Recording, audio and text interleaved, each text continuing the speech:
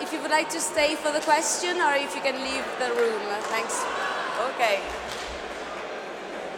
All right. Philo, is there any question? Let's start. Otherwise, it's not gonna... It's noisy. It's very noisy. Ci sei? How many ceremonial keys do you have at this point? Pardon? How many ceremonial keys do you have? Not many. Maybe it's fallen out. C'è qualche domanda? Vogliamo cominciare? I think I do have one other.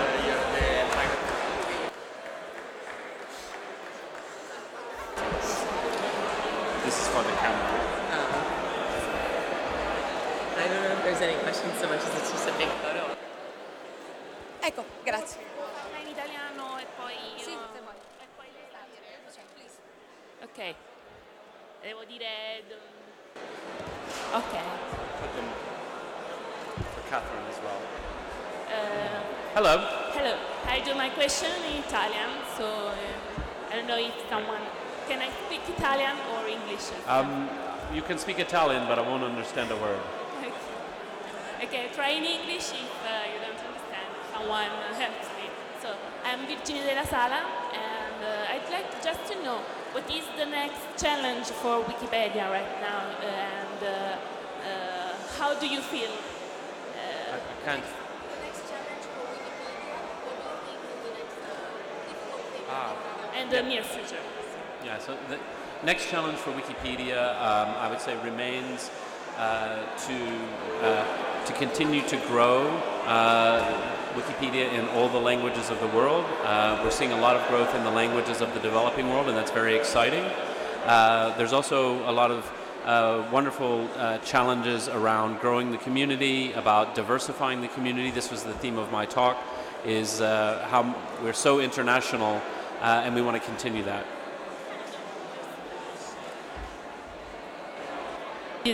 What kind of diversification when you talk about we are still growing. We still have small communities in many parts of the developing world. Those are growing, and that's something we're very excited about. We also are encouraging more women editors. We want to have a broader... Basically, we want people from all walks of life, because we know that people come with their own passions and perspectives, and people write about what they love, and so we need to have everyone contributing to Wikipedia. Catherine, do you want to maybe to say something? No, the funny thing is I've lost my voice too. I would just agree with what Jimmy said. I think that the real challenge for us is, our mission is all of the world's knowledge, and we know that unless we have people that represent the whole world, it will be very challenging. So in order for us to truly achieve that mission, we need all people to contribute. And so it's a question of how do we continue to make this an inclusive place where everyone can find their role. Thank you.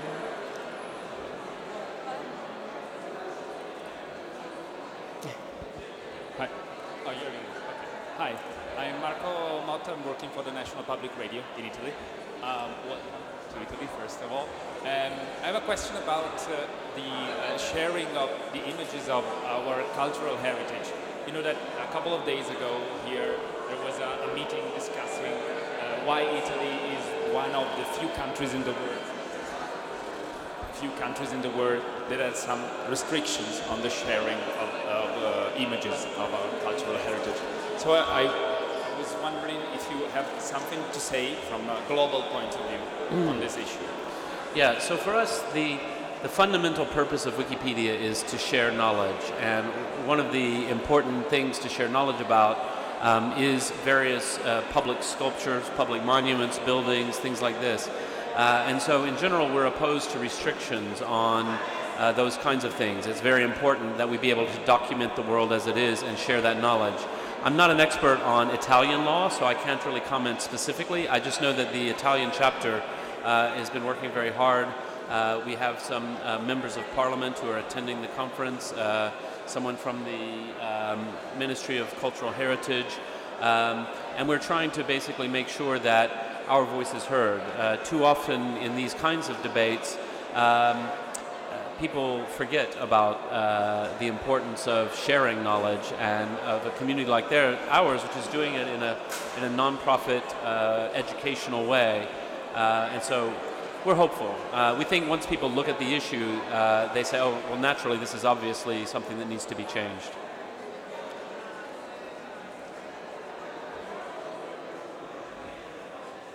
Posso farla in italiano, poi la traducerei.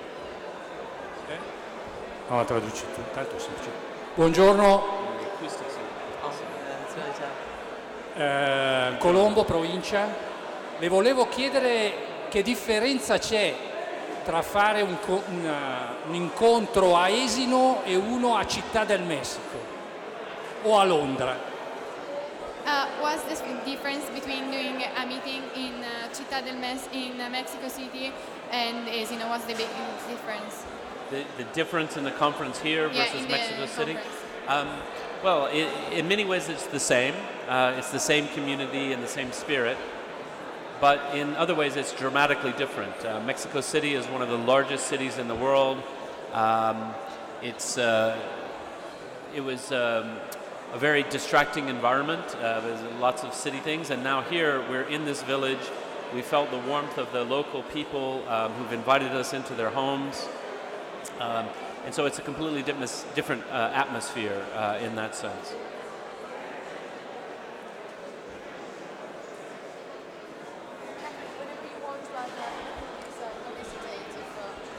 Sure, I'm happy to add another thought on Mexico and Italy. One thing that is similar, which I would add, is that Italy has a remarkable cultural heritage that is very ancient and dates back a long time and really informs the culture that we're experiencing today. Mexico is also home to a similar deep cultural heritage, and so we're very privileged to go from a very different environment to this environment in Esino, Lario, but to have that consistency that's so close to our mission, which is sharing and informing on these common cultural touch points that we have. Thank you. Franco Cavalleri, La Regione Ticino, Bellinzona. Wikimedia is about building bridges, but it looks like the world right now is more engaged in destroying bridges. And I mean today's new Brexit, but also groups of people like gender, religion, and other particular specific issues. What's your idea? I mean, for me, as I said, the Wikimedia movement is about sharing knowledge, and we're a powerful force for sharing knowledge. And knowledge is the path to peace, is the path to understanding. As I say, for many of the kinds of conflicts that we see around the world, there are real political choices that people need to make, and generally speaking, there are two sides to the story, and either choice could be valid. But I want those choices to be made in an atmosphere of reason and understanding, rather than an atmosphere of divisive hatred and rhetoric. For us, Wikimedia is in one sense not at all a political movement. We're a movement for knowledge, we're a movement for understanding. But within our community, we have a set of values around trying really hard to peacefully interact. We try to do more than just fight with each other. There are many places online you can go and have an argument. At Wikipedia, hopefully you're having a constructive dialogue and building something so other people can understand. One thing that I would add is, as Jimmy, in addition to everything Jimmy said, is as divisive as the world seems today, even with the results of the Brexit, for example, those were very close results. So while we may have people who feel one way, we have a significant number of people who feel the other way. And I think what you see represented in the Wikimedia movement and in our community here is the other 50%, the 50% of people who feel more of a connection to each other than a difference, people who want to come together to collaborate. And that's really the spirit that we come to Wikimedia in, and that's why we have so many people from all around the world represented here today. One of my colleagues recently from Mexico told me that Wikipedia helps us build the tools for the future, not just because we're building an incredible educational resource, but because we're teaching people through participation how to collaborate, how to resolve their differences, and how to build shared understanding.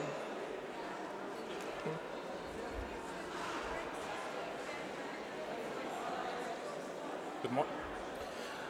So the question, I don't think they can hear you. The question is, do I think Brexit can influence our work?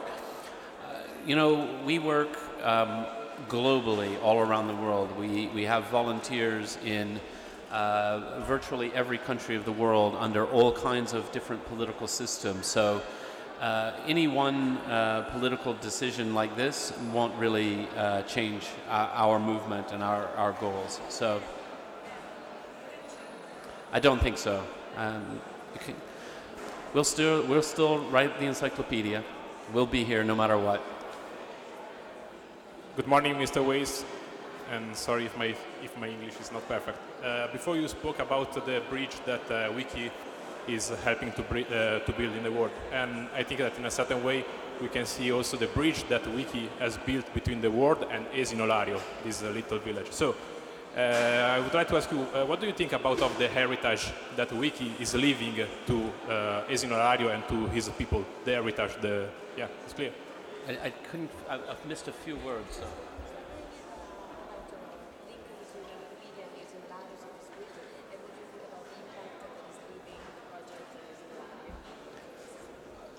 Yeah, well, I mean, for us, it's an amazing thing. So when I first heard, because I'm not involved in the committee that makes the decision of where to go, so I first heard that we were going to a small village in Italy, where the number of participants in the conference would be larger than the number of people who live in the town.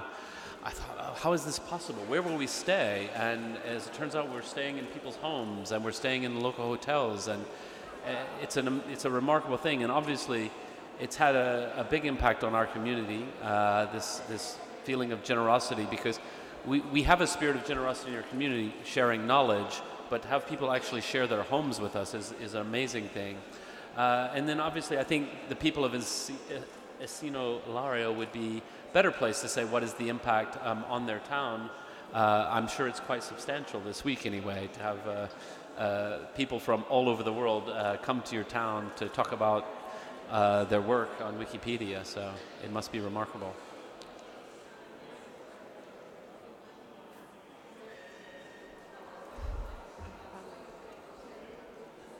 Following on from that, isn't one of the things that's going to come out of this that it will actually encourage other small communities to take on more ambitious projects and actually realize that they can do something like this? Isn't this the positive thing that we should be trying to promote from this conference? Yeah, this is one of the concepts we have, because Wikipedians are working everywhere from their own homes, and they're in small villages, and they're in big cities, and they're everywhere. And so we realized, we shouldn't be always focused on only the big cities. Like, people are doing amazing things in all parts of the world. So yeah, I hope people hear about this. And actually, I would very much recommend to any conference that is traditionally held in a big city, see if you can find a small village. It's an amazing, different experience. And you know, you may think, oh, I was in this conference, I don't remember the hotel, I don't remember much about it. You know, we'll remember this for the rest of our lives. So it's quite remarkable. Thank you. With the appointment of the Foundation's new Executive Director, congratulations, Catherine. What are the top 2 or 3 focuses moving forward of the Foundation? Or have, I suppose it's a bit soon, perhaps you would be asking this question, but if there are answers to this question, or if it's not too soon, what are these focuses moving forward? So I think this is a question best for Catherine. The one thing in this area that I wanted to say, just to be a little clear, because I made a joke during the ceremony about, we were as surprised as anyone, that it made it sound a little bit like maybe we just on a whim decided one day. But actually, we've been through this very long process. The search team has interviewed sort of every department at the Foundation, all of the executives, the board members, over, I think, 1,200, 1,600 interviews, feedback from community members. And so we really did this huge process to figure out what it was that we wanted. And there's a children's book about this, where this family is deciding to move, and they think of everything they want in a house, and it turns out it's where they live already. And we were very fortunate. We realized at the end of this long process that we already had what we were looking for in our interim executive director. In terms of her priorities going forward, obviously she's better placed to speak to that than I am. I think that, excuse me, the first thing that we're going to be focused on is looking at building an inclusive vision that engages all of our community members, all of our affiliates, all of our partner organizations in setting a course for the next 10 years. We're now 15 years old. It's been a remarkable 15 years. I think we've accomplished more than we ever thought possible. And the question is, as we look around today from this village in thank you. From this village in Esino, Lario, where do we want to be sitting in 10 years' time? Who do we want in the room? What celebration do we want? What accomplishments do we want to be celebrating? And how do we make sure, as we move to that vision, that every member of our community has a stake in it, but that people outside of our community, our next generation of community members, have a stake in it too and can find their place? So that's going to be, I think, the big project for us to take on. But in a very tangible way, Jimmy spoke today about making the community an inclusive, friendly space. And I think that that will be really getting down to work on that so that as we think about this long-term vision, we have a community that everyone can feel at home in. So, thank you. Is there any other question? I think we can... Good morning. Is it true you had Montessori's education? No, it's a popular myth. So I went to a school that was influenced by Montessori, but it wasn't technically speaking a Montessori school. But I'm a fan. My children have all gone to Montessori schools. I think it's a fantastic educational approach, and very wiki-like in a way, because it's there are different activities, and you choose what you choose to work on and develop on your own. Much like people at Wikipedia, you choose what you study and so forth. So, yes. As you know, in Italy, Wikipedia is very used by Italian students. But what happens sometimes that when students make homeworks, the teachers say, please don't copy and paste from Wikipedia. Yes. So what would you like to suggest as the students and also to the teachers to use in a better way Wikipedia? Yeah, I always tell students, don't cut and paste from Wikipedia, because your teacher reads Wikipedia too, so they know they recognize it.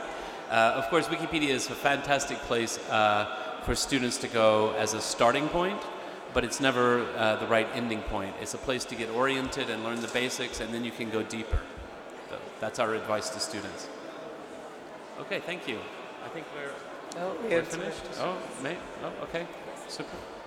Hi, this is Jens. I'm the founder of the Simple Show Foundation. We also support free knowledge, and we focus on explaining videos. And we realize that video is becoming more and more important in learning and the perception of learners.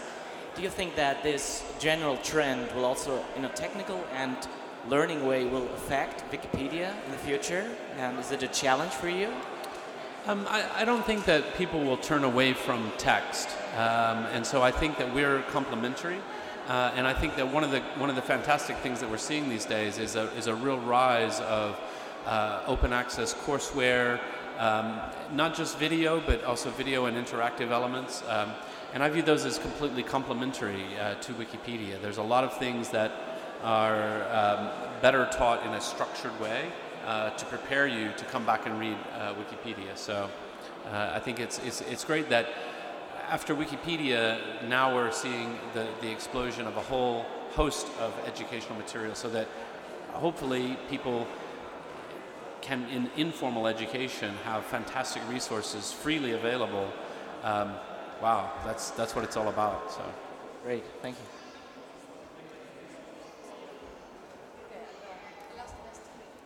Okay. A strange question.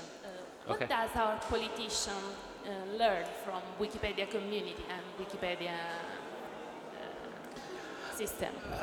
What can politicians learn? Well, I can only just go back to the theme of my speech, and this is just my personal statement. Through Wikipedia, so I grew up in Alabama, which can be, Sweet Home Alabama, quite a parochial place, quite a closed place. It's not that closed anymore, but traditionally it was. And through Wikipedia, I have met people from all around the world, from all different cultures. And at the end of the day, people are people. Human beings all want to learn. Human beings all want to care for their families. Human beings all want peace, prosperity. And any rhetoric that politicians are using that denies those basic facts, that tries to treat people as evil, enemy, foreigners, bad people, simply because they're different, is a tragic mistake. And politicians should learn this. Thank you very much. I think we can close. Okay. Thank you. Thank you very much.